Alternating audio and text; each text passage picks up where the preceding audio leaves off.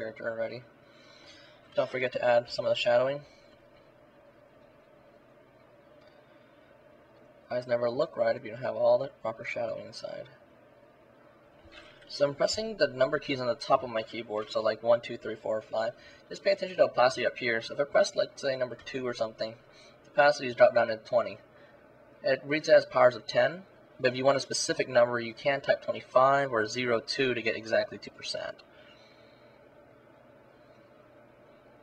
But yeah, using shadow to define your lines instead of using actual lines a lot of times makes it look a lot more realistic.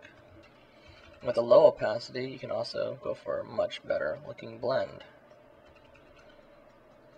Now drop down to 10%.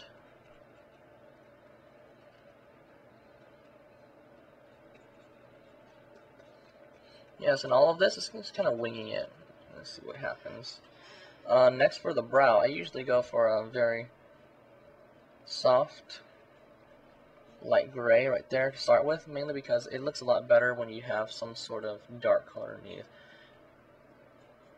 Let's darken some of this, pull some of these out, darken down this area, pull that out.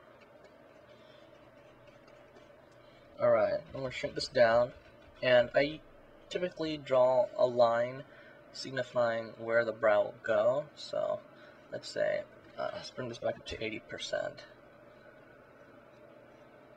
This is going to be the center of the brow, where all the lashes will be going to.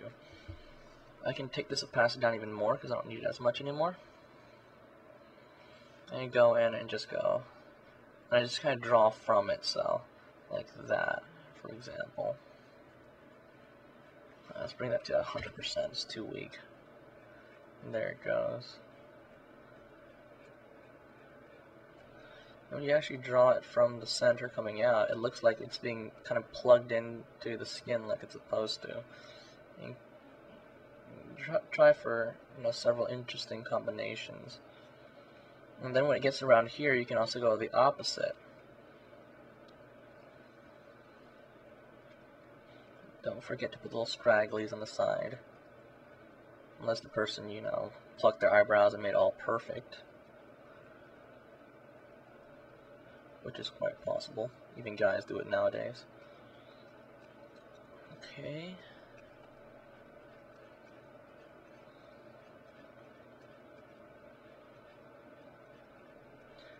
Go inside, draw some random pieces of hair inside. There we go. I'll do several random stragglies on top.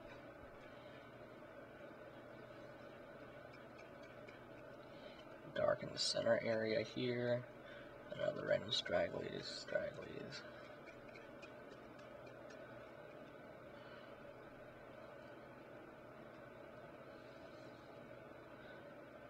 That should give you a general idea of how to go about kind of drawing using Photoshop instead of always with paper. It does save a lot of paper too, it's pretty cool. I like doing it. And that's at 100%. You get, pretty cool looking results. Anyways, that's it for, drawing with basic pencil.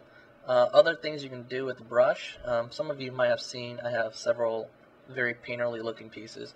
What I use is if I just right click anywhere on the canvas, this little brush thing pops up.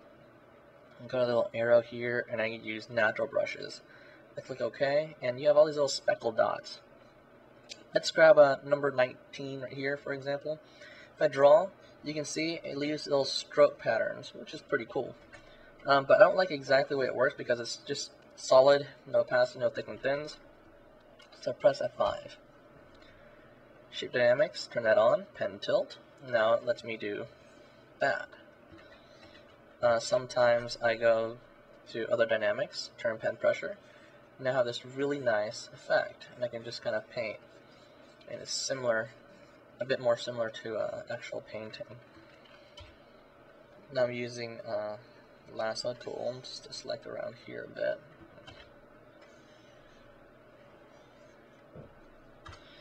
Yeah, the tablet just makes a lot of things faster. Other tools I like using with brushes is, let's use this. If I go here and use calligraphy brushes, these are pretty cool too. It gives an interesting effect, because when you paint, it does this type of effect. So for those who like to tag, this works really well. But now let's go over how to blend. So most of you probably use a technique where you just smudge things or blur things. I'll show you an example of how that works real quick. Let's grab this and I'll make a big black line right here.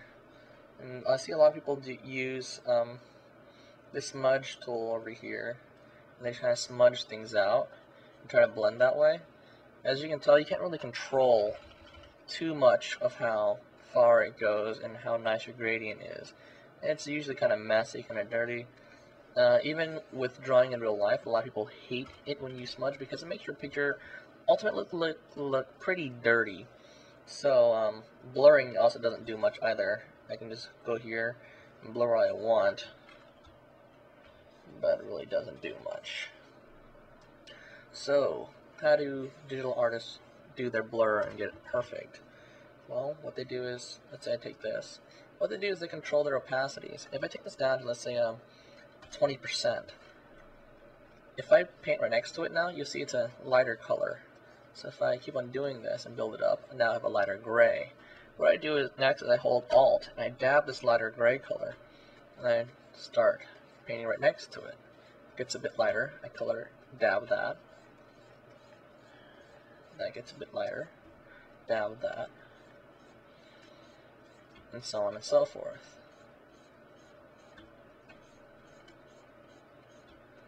And the cool thing is it also gives you that nice painterly effect that some of you might want to try to achieve. You can always go back and forth between these to get a much smoother feel. And if you cannot stand the little blending lines in between, just soften your brush. Like if I take my hardness all the way down to 0, and let's take my opacity down to 10%, you notice the quality of the shadow, or the blend, is a lot nicer.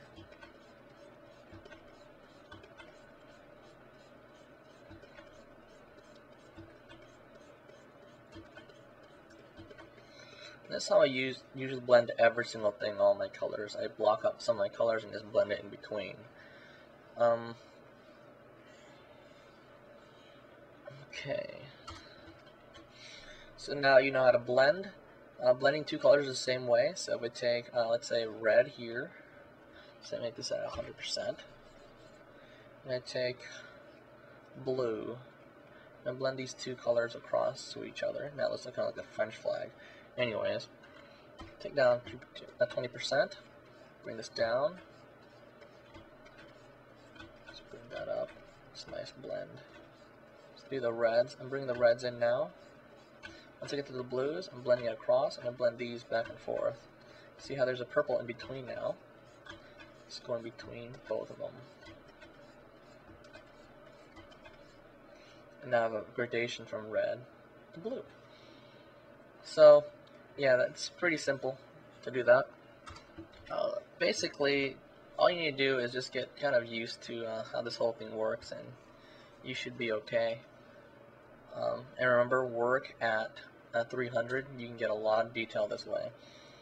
Some of you might have noticed some of my pieces look very sketchy, like pencil. All I just did was I went in hard brush, there it goes, and I just sketched with these type of lines. And it looks pretty cool and leaves that really drawing-like feel to it.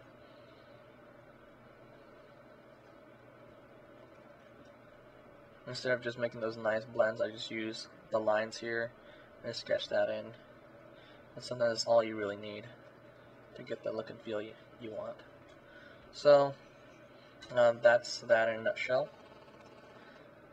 Just using colors, just grab whatever you need in here, dab inside. You can also create yourself a palette floating up in the top, and you should be okay.